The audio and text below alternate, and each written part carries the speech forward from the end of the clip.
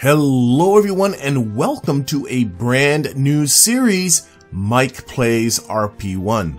For those that don't know, RP-1 stands for Realistic Progression 1, which is not a mod but rather a large collection of mods that changes almost everything about the game, making it, as the name suggests, more realistic. The very first change you may be noticing is that isn't Kerbin rotating below our Kerbals, it is Earth. Indeed, the entire solar system has been changed over to a full-scale version of our own solar system. Also, the tech tree and parts have been completely overhauled to more accurately reflect real-world rockets, while contracts have been changed to reflect real life more accurately as well. And that is only the beginning.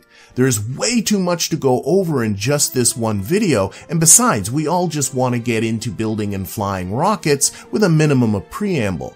That said, I want this series to not just be about my failures and successes, but also serve as an introduction and tutorial for those people interested in giving RP-1 a go. So let's briefly talk about setup. I'm playing with KSP version 1.12.3, which is the recommended version. The entire list of mods is down there in the description, but attempting to hunt down and install those mods individually is almost guaranteed to end in frustration and wasted time. Instead, first install the mod manager CKAN. Then use it to install Realistic Progression 1 Express Install and let it do all the work for you. If you need a hand with using CKAN, then check out the video here. I also installed a few additional personal favorite mods, again full list in the description, and I'll talk about those as they come up in the game. My game is on the normal difficulty with both require signal for control and plasma blackouts toggled on. Also, in the game settings, I made sure to toggle on advanced tweakables, extended burn indicator, and ghosted navigation markers, though the last of those three is purely an aesthetic choice. Right off the bat, we have a couple of intimidating windows staring us in the face. At the bottom left here, we have KOS, that is Kerbal Operating System. This is one of the mods I added on. It's not part of RP-1, so I'm just going to skip past it for now and talk about it in a future episode. But it does make me select a connectivity manager. I always choose the ComNet connectivity manager, and we'll move on to this center glorious window. This window is actually great. This is the Space Center setup, and definitely read through this as it guides you through a lot of the initial setup for RP-1. But in the interest of brevity, I'm just going to click Understood and speed through some of the more essential things you need to know. Starting off with this fourth resource that has been added to the game. This is your confidence level, and it says here that confidence is a currency used to unlock faster versions of programs. It is earned by completing optional contracts and by gaining science. Activating a program at a speed faster than normal will consume confidence. And what are programs, you might ask? To find out, we need to go into the administrative building. The admin building has been completely overhauled, and it is here you select your programs. At the start, we have three programs available: X-Plane Research, Early Rocket Development, and Suborbital Research. We'll check out the first one here and see what this is all about. It says, this program tasks the space agency with the development of experimental aircraft to test aerodynamic behaviors at velocities and altitudes previously unreachable by crewed craft. So instead of sending Kerbals into space pretty much right away, you are going to have to start with jet and rocket planes. If you look over the objectives, you'll see they're all about breaking crude speed and altitude records, culminating with crossing the Kármán line and going into space. Note here it says slots taken 2. You have a max of 5 program slots available right now. This will take up 2 of those slots, and by the way, all 3 of these take up 2 slots, meaning you are limited to activating only 2 of these programs at this time. To complete the programs, you need to polish off these objectives. To help you out, you will receive 720,000 in funds spread out over a period of 9 years. That funding will end on January 1st, 1960. And if that seems like a long time, then you haven't met the mod Kerbal construction time yet. More on that later. Getting to the confidence, accepting this program requires 300 confidence. I currently have 500, so I could begin this if I want. Down here we see the annual funding for the program, which is also put into this nice graph for us. Now, if you are nervous about this and don't want to spend so much confidence, you can select normal. This costs 0 confidence, and now the funding is spread out over 13.5 years instead of 9.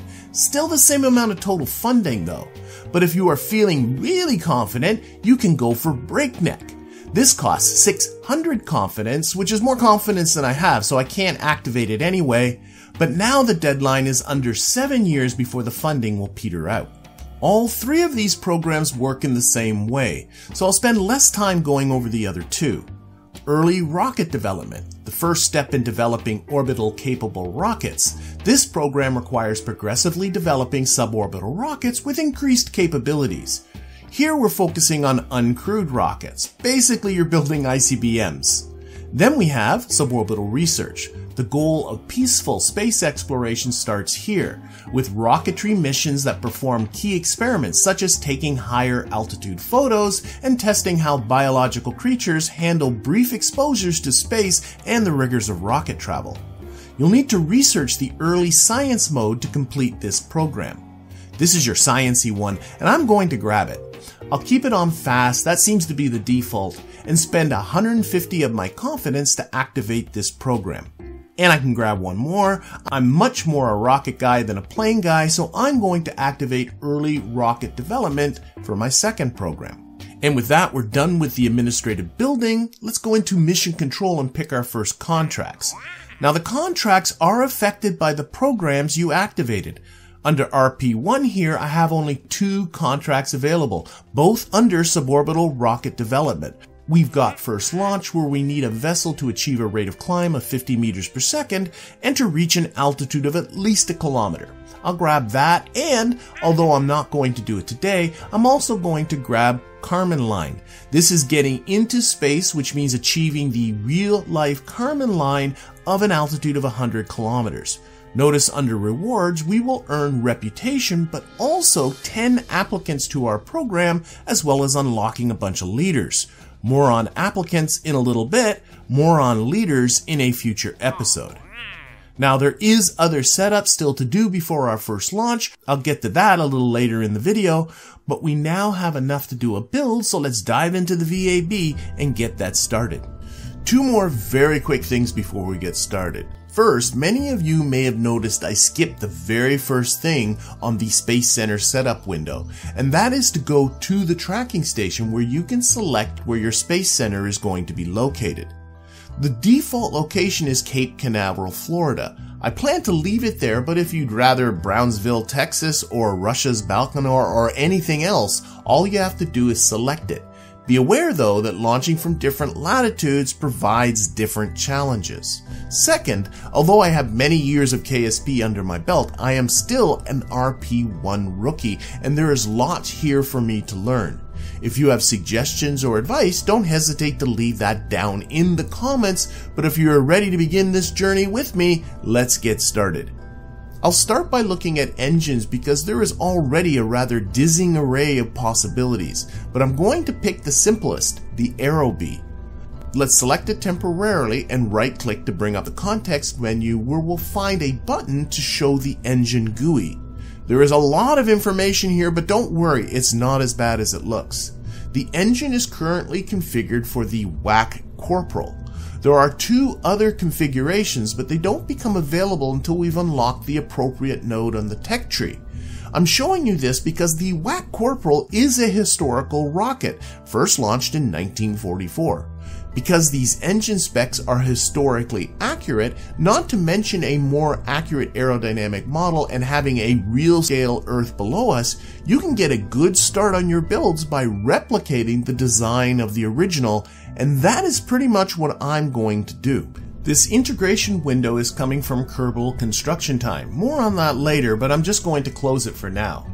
Rockets at this stage are made of 3 main components: avionics, propellant tanks, and an engine. For avionics, select avionics, not the probe core that's beside it. Notice there is a one-time entry cost of 1 Kerbuck that we need to pay to use this thing. This is a procedural part. Right-clicking on it brings up, again, a lot of information. We'll get to that soon, but in the context menu, you can see how you can change the diameter, the length, and even the shape of this part. More on all this in a bit. For a propellant tank, there are some confusing options, but you will want to go with the procedural tank. Once again, pay the entry cost and put that underneath the avionics. This is another procedural part. Don't worry about the shape for now, we'll be able to change it to what we need later. Then, under the tank goes our Aerobee rocket engine. Let's bring up the engine GUI once again, as there are some important engine details we need to make note of. First, it has a rated burn time of 47 seconds. Now, it will likely go a few seconds beyond that, but providing more fuel than it will burn in this amount of time is clearly just extra mass we don't need. Also note the engine has to be pressure fed and can only be ignited once. Looking at propellants, we need Ampha-22, this is an alcohol-based fuel. Then we have ERFNA-3, and I do hope I'm saying these right, which is your oxidizer, and finally nitrogen, which is used for pressurization. There is more info here, but we have enough to configure our tank, so let's do that. We'll start by bringing down the diameter of the tank to just 300 millimeters, which matches the diameter of the engine. Looking at Kerbal Engineer here, you can see that we have no delta V, and that's because the tank has no propellants in it yet. We need to provide the propellants we just saw in the right ratios, which seems really intimidating, but don't worry, they made it easy for us. First though, note how high pressurized is false. Remember, our engine needs pressurized fuel. To change this, open the Real Fuels tab and change the tank from steel fuselage to high pressure steel fuselage. And we can see now that high pressurized is true. As for putting in propellants, all we have to do is press fill according to the needs of the WAC Corporal Aerobee, and it fills the tanks with the propellants we need in the correct ratios, and now we have a delta V. Let's take Kerbal Engineer off compact and note that we have enough fuel to burn for just 14 seconds.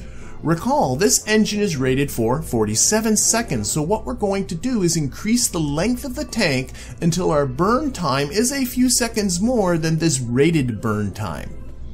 Right, a little more, there we go, 52.3 seconds, I'm happy with that. Now on to avionics. Before we get into getting the shape right, we need to pick what kind of avionics package we want to have.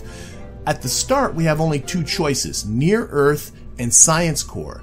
Near Earth provides full control of the craft all the way out to 2 times geosynchronous orbit. This rocket is going to be unguided, so I'm going to select Science Core, which takes away that control but saves us a lot of mass and electrical demands. Then click Switch to Start to lock that in. Back at the context menu, change the shape to smooth cone, the top to 0, making it a point, the bottom to 300 millimeters, matching the diameter of the tank below it, and then I brought the length up to 1.5 meters to give it a similar pointy top to the original. Alright, let's give it some experiments to perform. RP-1 uses Kerbalism for its science processing, which allows you to add experiments directly to the avionics package rather than as separate parts. Clicking Configure Experiments brings up this menu where you have 4 slots that can hold different experiments. Unfortunately, we only have 2 experiments at the start, a thermometer and a barometer. Notice that these Kerbalism experiments take time to perform, with the temperature scan taking a full 10 minutes. This rocket is not going to survive that long, which means it'll take multiple launches to collect all the science. The available experiments are listed under the Science tab in the Parts context menu. Switching them from stopped to waiting will have them turn on automatically as soon as there is science for them to do. Notice that Kerbalism also provides an additional telemetry experiment. Next, I opened up the Kerbalism build helper and noted that I have enough electric charge aboard to last for almost 17 hours. The batteries are in the avionics package. I changed the EC amount to just 100 units, but to effect the change you need to hit apply. You can apply and have the part change size to fit the new configuration, but I hit preserve dimensions because I want to keep the shape the way it is. And once I clicked off the avionics part and back on it again, the Kerbalism helper is now telling me I have 16 minutes of electricity. That seems more appropriate. Okay, this is starting to look like a rocket. All that's left is some tail fins. For that, I grabbed the B9 procedural wing and put on 3 of them. These things start off huge, but are highly customizable. To get the edit window, hover over one of the wings and press J. To adjust the sizes, you can pull on the handles, drag the bars that's in the editor, use the buttons beside the bars with either the right or left mouse buttons to move at different amounts, or you can just put in raw numbers. One piece of advice though, other than the offset, don't make any of these numbers 0. Apparently Ferram Aerospace flips out a bit if you do that. There is a ton to tweak here, so rather than going over each in detail, I'll just cut to what I ended up with for my final settings. There is also a mass strength multiplier that adjusts both the mass and the strength of the part. As this won't be going far, I turned that down to 0.1% for now. We'll see how this performs in simulation. I may tweak it some more later. Now comes the fun part, making it pretty. There is a large collection of different textures as well as a recoloring GUI that provides a ton of customization. But once I was happy, I added a mini milk stool decoupler for this thing to sit on and tilted the rocket a bit towards the east so that it'll crash into the Atlantic rather than Orlando. Now, as we'll see soon, it's going to take months to build this rocket, so you are certainly going to want to test it first. To do that, open the Kerbal Construction Time window and press Simulate. There are things you can tweak here, but if you're just launching from the pad, all you gotta do is hit Simulate and go. And basically we're just gonna hit the space bar and hope for the best. Off we go. Oh, and we have ourselves right away an engine failure. That's a thing. Thankfully, this is just a simulation, so if I go back into Kerbal Construction Time, there it is, and just restart the simulation, no harm, no foul. Okay, this one certainly seems to be doing better. These simulations are 0 risk and don't cost you anything, so simulate to your heart's content. You may have noticed that I used the Kerbal Construction Time menu to restart the simulation, not the stock menu. I worry that reverting with the stock menu may mess up the game. The main thing I'm looking for is that the rocket performs as expected and whether it is in need of any more tweaks. I am getting some temperature gauges on the fins, but no explosions, so I think the strength setting is good. There's just a tiny bit of fuel left after the engines flamed out, so I'm happy with that. I'm also noticing that I'm only using a tiny fraction of the batteries, so I think I'll reduce the number of batteries even further. In fact, the entire mission lasted just under 4 minutes, not the 16 minutes that the batteries were rated for. Again, don't revert back to the VAB with the stock menu, and don't go back to the Space Center. Instead, use Kerbal Construction Time to end the simulation and revert back to the editor, where the only change I made is to half the stored electric charge. Now it's time to actually build this thing. The first thing you'll want to look at is tooling. Tooling is an upfront cost to invest in specialized tools and machinery to make the construction of the parts cheaper. You can right-click on parts and tool them individually, but the easier option is to click the RP-1 button and look under the Tooling tab. Here I can see the tooling costs of my fuel tank and avionics, what those parts would cost without tooling, and what they'll cost after the tooling is complete. Tooling will bring down the cost of this craft from its current 500 Kerb bucks to only 60. As I plan on using these parts multiple times, I think tooling will be worth it. So I'll hit Tool All and then Purchase All Toolings. Also, I'm going to need to construct a launch complex in order to start building. This is under the Kerbal Construction Time window where I'll click New LC. There's a bunch of options here to customize the complex, but I'm going to keep it simple and just hit Build. Now, if I click Show Hide Management under the Construction tab, I can see my launch complex is scheduled to be completed on January 30th, 1 month from now. I can't do anything with this rocket until the complex is complete, so let's head over to research and development and look at getting something going in the meantime. You do start with 2 science to spend, and I know eventually I'm going to have to unlock this early science node in order to complete the suborbital research program, so I might as well start working towards that now by beginning research on early tracking systems, which will get me some better biological sample capsules as well as an upgrade to my science core avionics. So I'll start researching, and notice it just says researching here. I don't have this unlocked yet.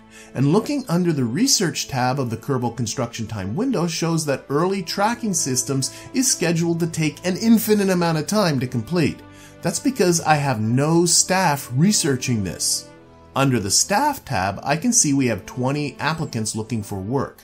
You can hire them as engineers or as researchers. For now, I hired 5 researchers, which brought the completion time to June 14th, 1952, about a year and a half from now.